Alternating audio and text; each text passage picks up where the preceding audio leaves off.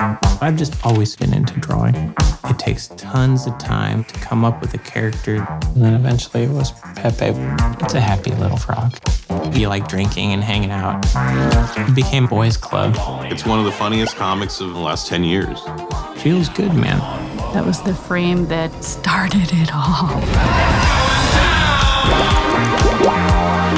PP is the best. Pepe became a meme. I didn't even know what a meme was. There were all these boys trying to own each other on the message boards. In drops Pepe, right for the taking. He had gone dark. The white supremacist movement has taken over Pepe the Frog. Pepe escaped out there into the memosphere. It got so big that you couldn't reverse it. It seems incredibly random that this frog is going to represent white supremacy. Creating memes gave people who had never been involved in politics a way in. It was like making the internet real.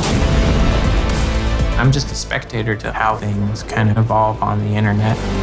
It's a window into this dark place. Then it started to get strange.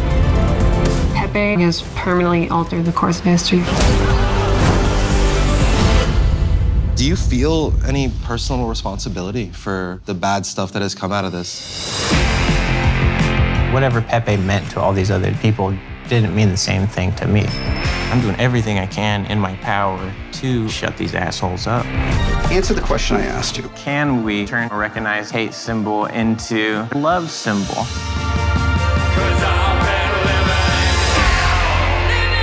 We can change the course of this thing. Suddenly, Pepe is being used as a symbol of hope. If you want to escape hell, you can't ignore it. You almost have to go to the center of it. Pepe the Frog is an omen because it's not going to go away until we hear the message that it has to say. So how did you pick the name Pepe the Frog?